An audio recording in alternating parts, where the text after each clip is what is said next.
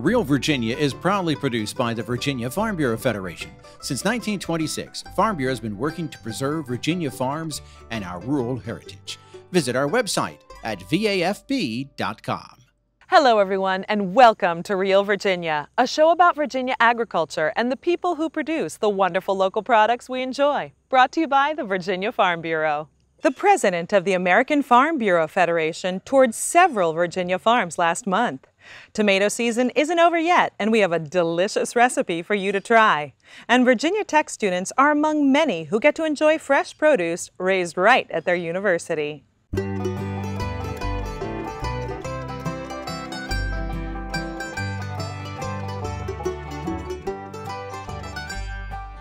Home will always be Virginia, between the Blue Ridge and Chesapeake Bay, Atlantic to Appalachia,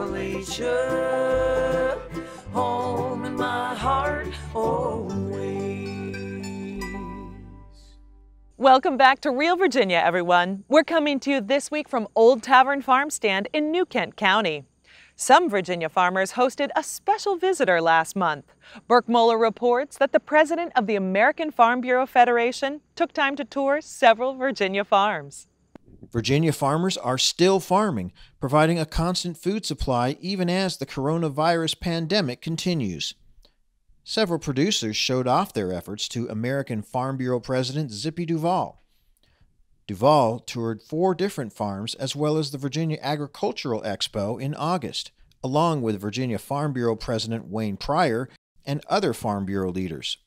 He stressed that farmers are by their nature strong stewards of the land. Our farmers and ranchers work each and every day to protect the land that they work, the water that they use, the air that we breathe, and they're also taking care of animals so that they can be at their full production. And that's what we do each and every day. We want to be able to leave our farms in better shape than what we found it. Duvall, a third-generation beef, poultry, and hay farmer from Georgia, sat down with Real Virginia during his tour of Montague Farms in Essex County. The Tolliver family farm has exported edible soybeans to Japan for decades, so they pay close attention to trade issues. Duvall discussed several of the most important issues facing U.S. farmers, including rural broadband access and trade. He also spoke about the resilience of farmers across the country during one of the most difficult periods in our history. What's been your impression on how farm families have weathered COVID-19? We take everything that Mother Nature throws at us, everything that the politicians throw at us, and all the things that come down the road. And now we've had to deal with a pandemic. Our guys have suffered very difficult. Our guys and gals have suffered through all this. But they've come out, they're coming through it, and they're coming through in shining colors. We're going to be a stronger industry as we come out of it. And we are very appreciative of the cooperation that we got from the federal government during this time. But it's time for us to get back to normal, and it looks like we got a good crop coming on with better prices, and that spells out a good future for our agriculture in the short term. With Virginia home to the deepest commercial port on the U.S. East Coast, Duvall sees strong opportunities for export sales of American farm products. Everyone in the world wants that agricultural USDA stamp on it, that it comes from America, because they trust it. Secretary Perdue, back when he was in office, one of his comments was, what makes us different from any other agriculture in the world is our infrastructure. They can order as much as they want, we can deliver it on time at a fair price, and it's of quality that they can trust. The bipartisan infrastructure bill that recently passed the U.S. Senate includes $65 billion for rural broadband access. Duvall says that's a critical need for farmers. Broadband is not a luxury, it's a necessity now. We're talking a lot about our farmers having to do even more climate smart farming. And to do that, we have to be able to use the cutting edge technology, and the cutting edge technology is all about collecting data and using the internet. Our farmers and ranchers deserve, just like anyone else in this country, the opportunity to use broadband to make their businesses move forward in the future. So we have to find a way to close that digital gap, and I think that the monies that are coming through the infrastructure bill will be very monies that really should be there to be able to help close that gap. So we're excited about that, and other areas that they're trying to do that.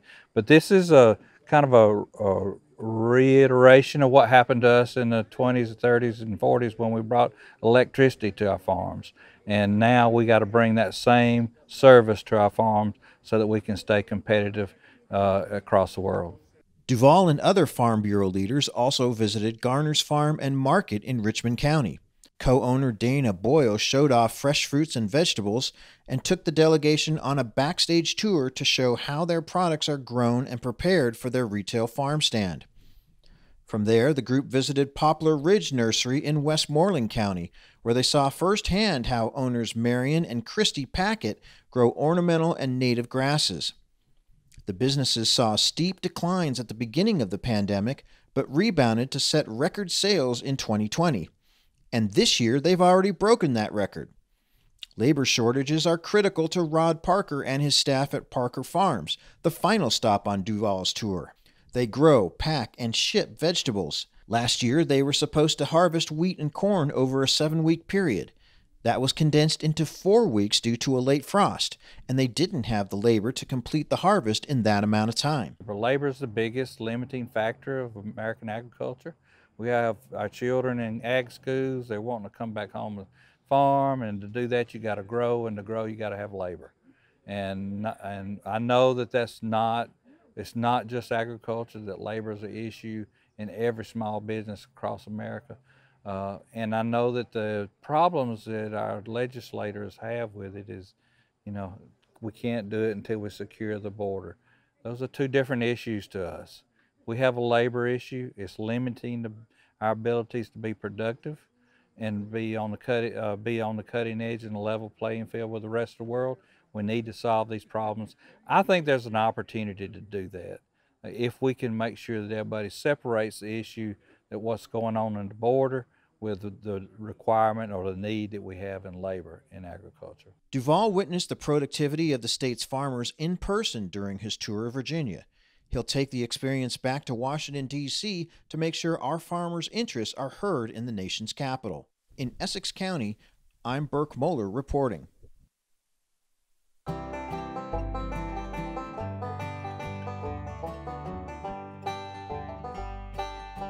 95 years ago, the Virginia Farm Bureau Federation was founded to represent the interests of farmers at the local, state, and federal level. That was only 4 years after the National Farm Bureau Organization was incorporated. There's a Farm Bureau organization in every state and Puerto Rico. Early Farm Bureau organizations focused on helping farmers become more profitable, and several state and national farm cooperatives were supported by them. In 1950, the Virginia Farm Bureau Mutual Insurance Company was formed, and the Virginia organization began to offer benefits to both farmers and non-farmers. Today, the Virginia Farm Bureau serves just under 130,000 member families. I'm Mark Viette. Coming up in the garden, I'm going to talk about what do you do with your peonies like this in the fall. Stay with us. We're stronger together, especially at this difficult time. For over 90 years, we've watched our membership grow, and we're honored to be part of such a special community. Thank you to the farmers who provide for us every day. Virginia Farm Bureau is proud to serve our members, their families, and to give back to our local communities. That's the Farm Bureau way. Peonies are a classic southern perennial. Now that fall is here, Mark Viette has some suggestions on preparing them for next year in the garden.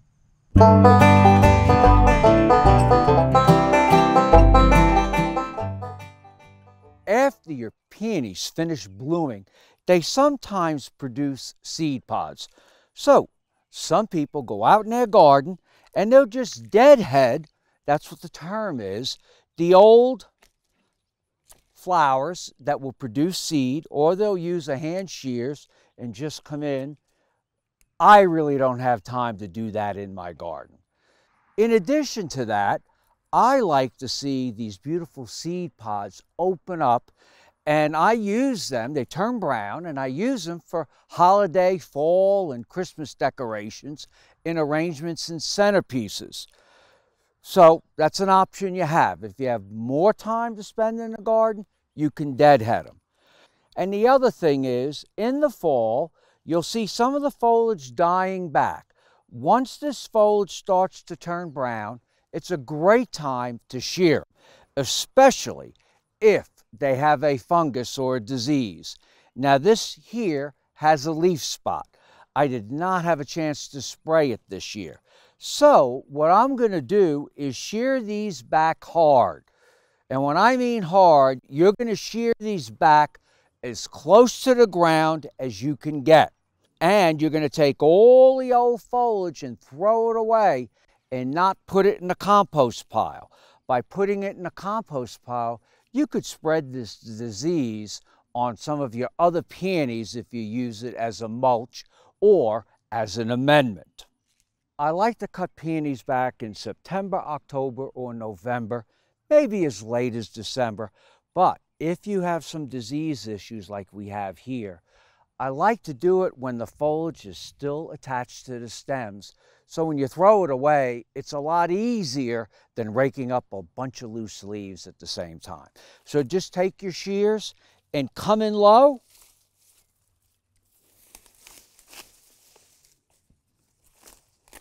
And cut them back as hard as you can.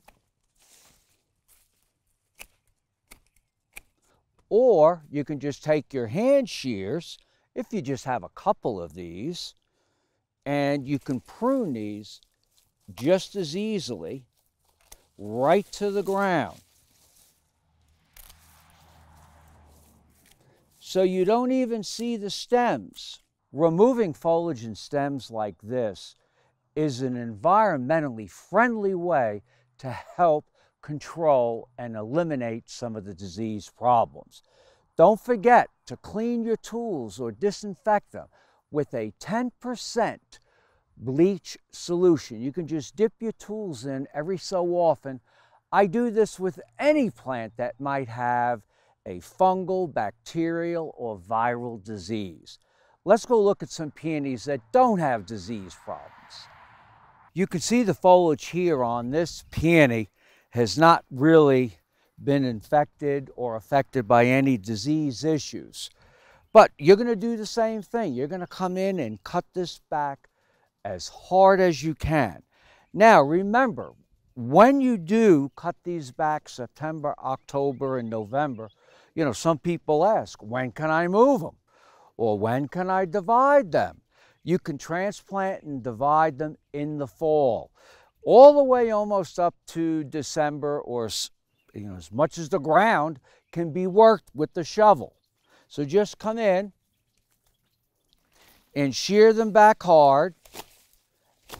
And again, even if you don't see disease issues, peonies fall into a category of where I throw away all the foliage. I put it in a trash bag and discard it. I do not put it in a compost pile. I'm Mark Viette. Join me next time in the garden. For more garden tips, go to inthegardenradio.com. Hi, I'm Chef Tammy Brawley from the Green Kitchen. Coming up on Heart of the Home, a nice fresh tomato sauce to use those tomatoes coming out of your garden. We hope you'll stay with us. And now, a sneak peek into a day in the life of a Virginia dairy cow. They get their day started. They have some lunch. Get some exercise.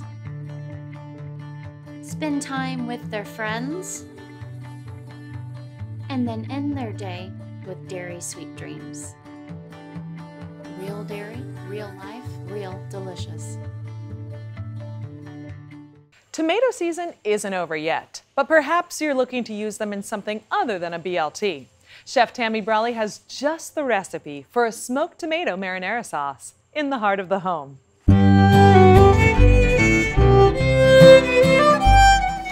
I'm Chef Tammy Brawley from the Green Kitchen. Welcome to Heart of the Home. We are going to do a delicious sauce for you today. We're going to do an arrabbiata sauce, which is a spicy red Italian sauce. But the great thing about this is it's going to have smoked tomatoes. And yes, I said smoked tomatoes. We're going to use a stovetop smoking pan and some gorgeous Hanover tomatoes. The way this pan works is you do use it indoors. It doesn't smoke like it would outside on your grill, but it's got a drip tray and a rack in it. And you want to use sawdust chips, absolutely not your thick chunks like you would use outdoors. A few sawdust chips in here, maybe about 2 tablespoons. Excellent. And then we're going to put our drip tray in our rack. And then you're going to want to core the tomatoes. Roughly about 1 pound of tomatoes per pound of pasta. So I've cored 3 of them. I'm going to put those in there. I'll go ahead and core the 4th one. These take about 20 to 30 minutes or so, something along those lines. Put those cored side down, and then you've got a lid that fits on as a groove. So now what we're going to do is we're going to turn our burner on high, and we are going to wait until we see a wisp of smoke come out of the pan, and then we're going to push the lid completely shut, lower the temperature, and we're going to let them go for about 30 minutes. All right, so now we have smoked for about 30 minutes or so. You can see the smoke coming out of the pan when I open it. Take the lid off, let it rest over to the side. You can take the tomatoes out. If you are able to, they're very hot, but if you're able to and can get the skins off, that's great, because skins do not break down when they're cooking, and it would be better to have them off. So we're just going to work with those for a moment and try to pull the skins off as best as possible. All right, so we got most of the skin off, which is great. All right, we've got our burner on about a low to medium or so, and we're going to start our sauce. I'm going to add a little bit of olive oil to my pan. Depending on how big your pan is, you want just a coating to go on the bottom. A rough chop on the tomatoes. They just about break down by themselves into a sauce. Come back to our Parmesan in a few moments.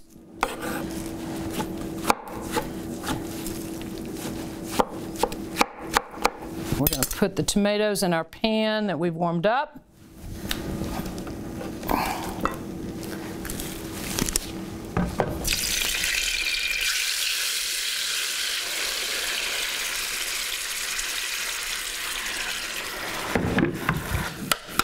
The tomatoes won't take very long to break down because they've already gotten quite soft in the smoker.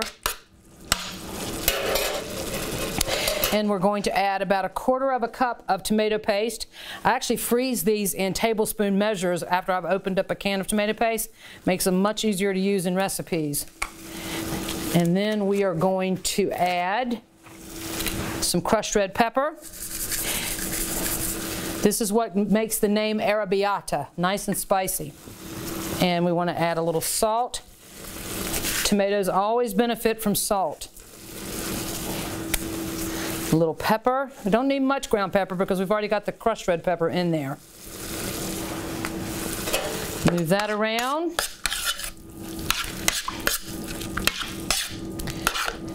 Now I have reserved some pasta water from where we cooked the pasta a few moments ago, but I don't think I need to add it. If you think the sauce is too dry, then you might want to add some of the pasta water to it. I personally don't think we need it because the tomatoes released quite a bit of water. All right. This is broken down pretty well. You can do more if you'd like your sauce a little smoother. I personally like a little chunky in mine, more like a marinara to a certain extent. And now we're going to toss in our bucatini. Bucatini is a thick pasta. It's almost like a straw. It's very thick. It's my favorite pasta. Move around the bucatini with the tomato sauce, excuse me.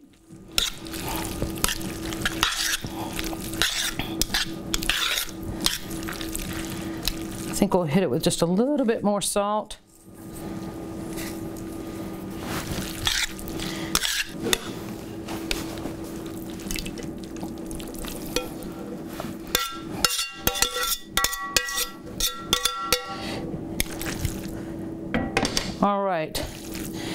There you have it, a nice fresh tomato sauce using smoked tomatoes. We're going to garnish it with a little bit of shaved Parmesan. You could also garnish it maybe with a little chopped basil. I think the flavor stands on its own as far as what to add, especially with the smoked tomatoes. All right, and there you have it. Nice fresh tomato sauce to use up all those tomatoes that are coming into your garden. I'm Chef Tammy Brawley from the Green Kitchen. We hope you'll join us next time on Heart of the Home.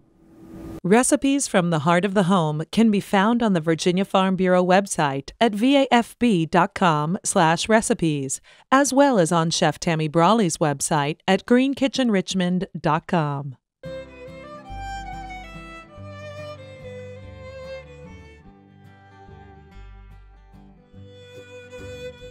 Tomatoes are popular with consumers and an important crop for Virginia farmers. More than 2,500 acres are devoted to raising tomatoes on 870 outdoor farms. Another 1.2 million square feet of greenhouse space is devoted to raising tomatoes indoors year-round. The number of outdoor tomato operations has been declining in recent years as more greenhouse operations have come online. The ability to raise tomatoes year-round is a practical reason for the shift, as well as the ability to raise a more uniform crop. Greenhouse tomato sales totaled more than $8.5 million in 2017. Local foods are popular with college students across the Old Dominion. Ricky Gibson reports that Virginia Tech students can both raise and eat their produce on campus. Virginia colleges began offering locally grown food years ago as part of an effort to support local agriculture and use fresher ingredients. Today at Virginia Tech, students not only have a whole dining hall focused on serving locally grown foods, those products were raised on Tech's home field farm, and some students helped grow them. We're absolutely happy with it. Tech does it for a number of reasons. It promotes learning outcomes for our students. It also gives us opportunities to showcase what's regionally produced just down the road at our home field farms.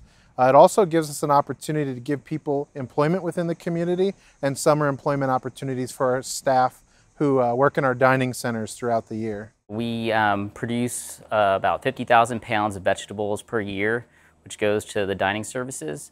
The stuff that's grown in the summertime, like tomatoes, corn, peppers, basil, cilantro, parsley, all those things are processed and then frozen for storage for use in the fall semester.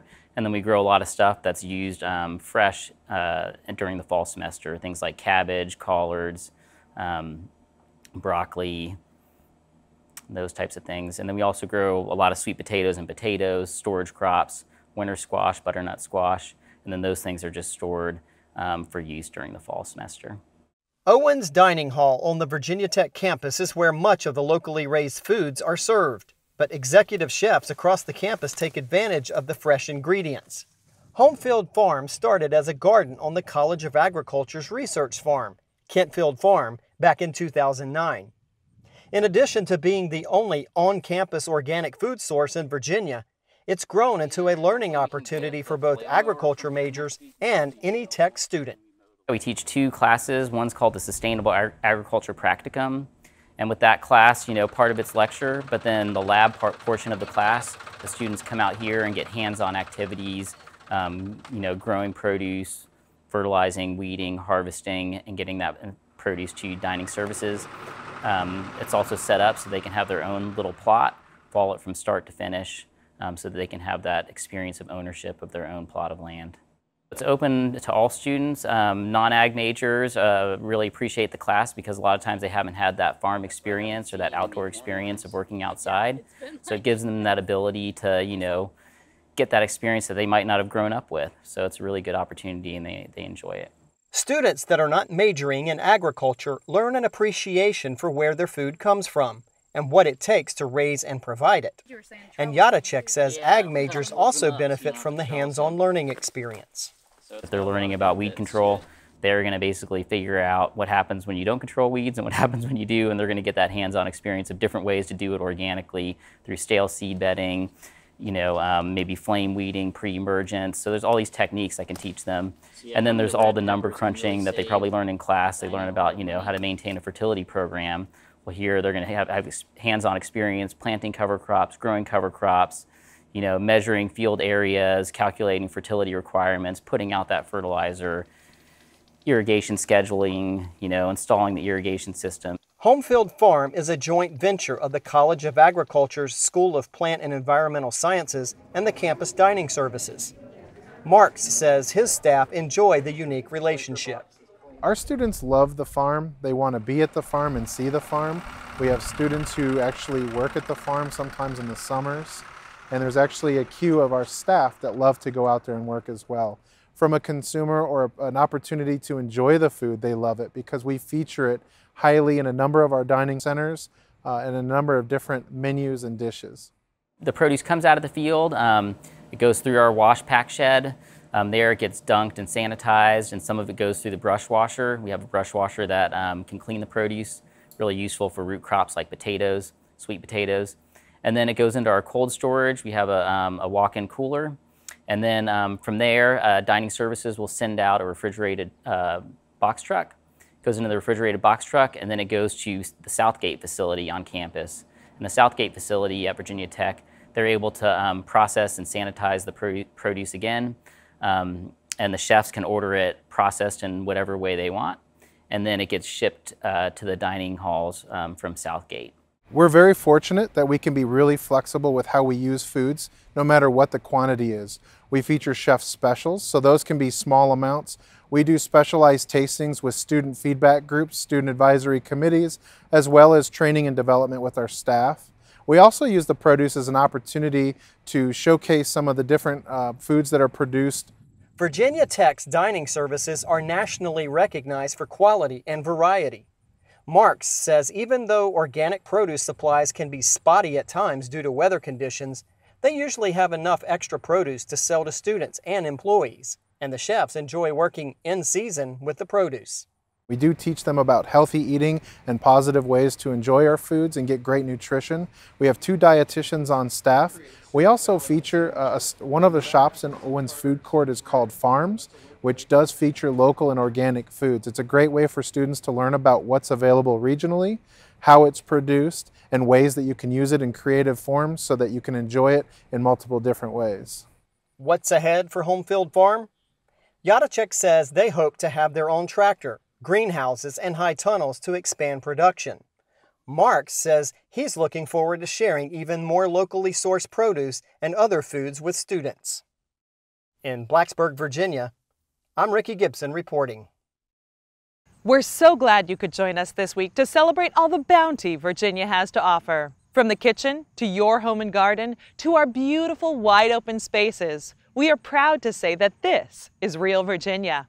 For everyone from the Virginia Farm Bureau, thanks for watching. Make it a great week.